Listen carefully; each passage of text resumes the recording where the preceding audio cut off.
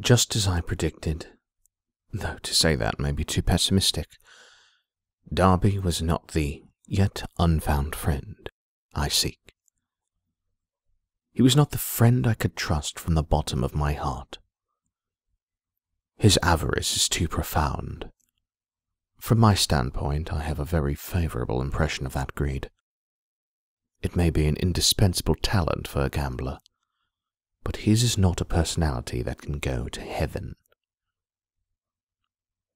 I wonder if one really exists. Such a yet unfound friend. If such a pure human exists in this world. No. It's possible that I have already met him, but I just haven't realized it yet. If I think about it that way, I can't say that no one springs to mind, though there is still no name I can write here with confidence. Then perhaps I will take that sort of approach. If this comes to a standstill as well, then I will need to make changes, or I would expect I would start to feel depressed. However, it was not a completely wasted endeavor. As I expected, getting in contact with Darby did yield good results.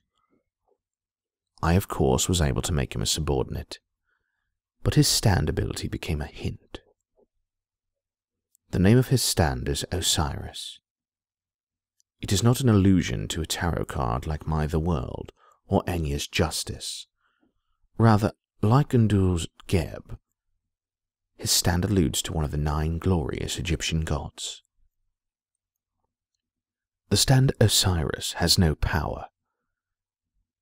To be perfectly blunt, in hand-to-hand combat I would not even need to use the world.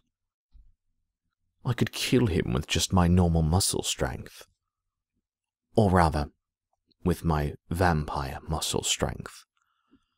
But by how he uses his stand, even I, Dio, may not be able to overpower him. That is because Darby's Osiris does not have power or speed, but instead possesses a special ability. His stand is able to manipulate souls. It is able to extract souls from the body of those that lose to him in gambles.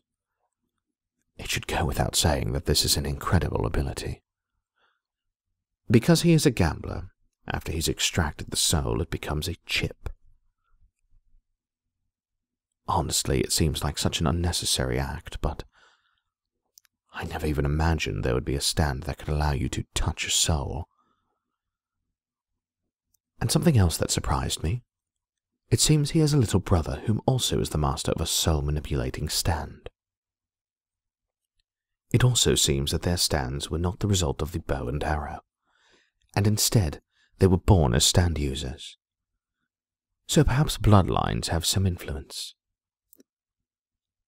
Also, I need to investigate it, but for now I'll say they're souls. With that stand, it may be possible to assemble 36 souls. Over 36 souls that have committed heinous sins are needed in order to go to heaven.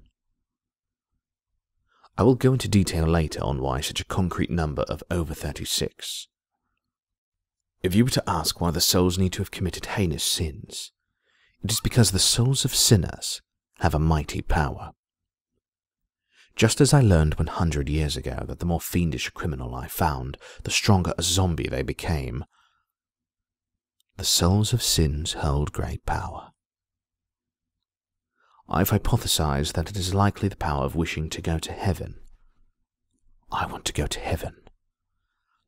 The feeling I want to be happy likely raises the stage a soul is in. The other day, a boy I won over as a subordinate, Noriaki Kakyoin, had stated a theory that the one who loses a conflict is the one that is evil. But I feel that adversely. Because someone is evil, because someone has a wicked soul, that they have a greater desire for victory. It means that wanting to go to heaven and be happy, they desire to be a true victor. Anyhow, with that, I've moved forward somewhat. I've faced heaven and moved forward.